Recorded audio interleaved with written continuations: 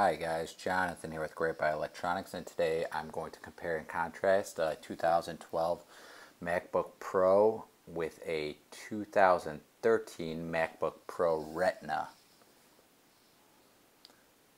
First thing you guys are going to notice is the MacBook Pro is a lot bulkier than the Retina. The Retina is all soldered together, and that's a good and bad thing. On one hand, it's a good thing because it allows Apple to make the computer a lot smaller. On the other hand, it's a bad thing because you can't upgrade your RAM or a lot of other components like you can on the older MacBook Pros. Let me get these computers started real quick. Now that we got them going, let's take a look at the specs.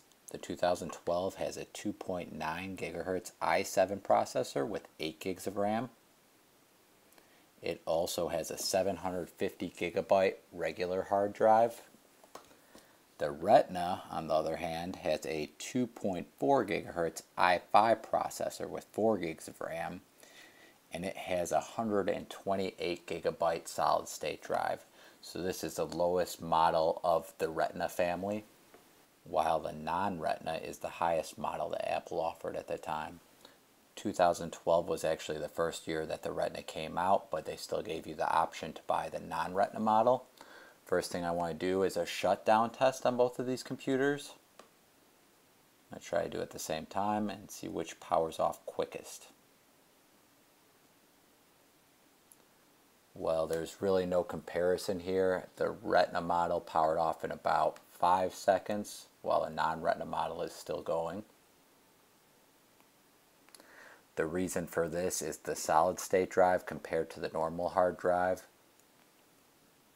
The solid state drive is flash memory, so it's very quick.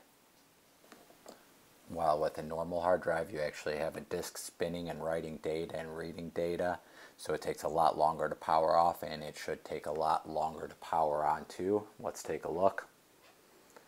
Again, the Retina powers up really quickly.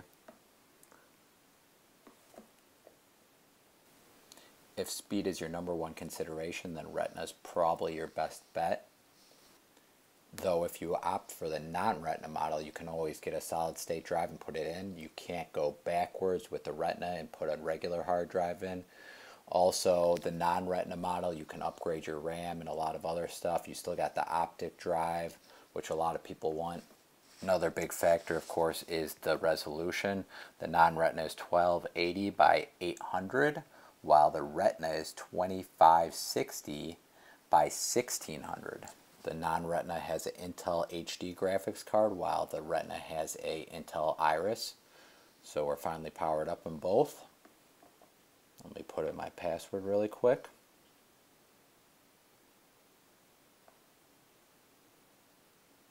Let's see if they load up at the same time.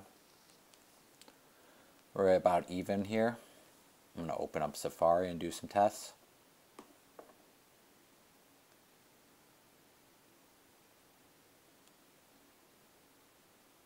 First thing I'm going to try to do is load Apple's site.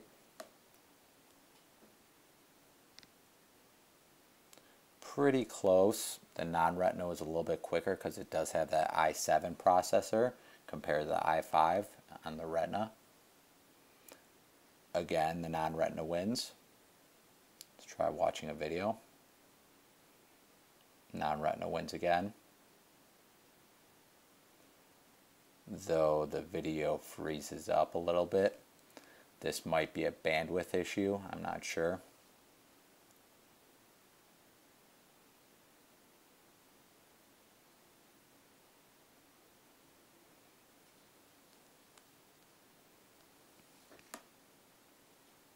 Next thing I want to do is go to YouTube and try another video.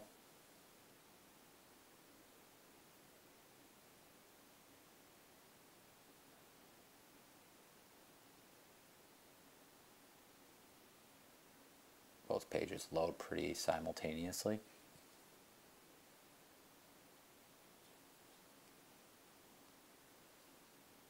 And here we go.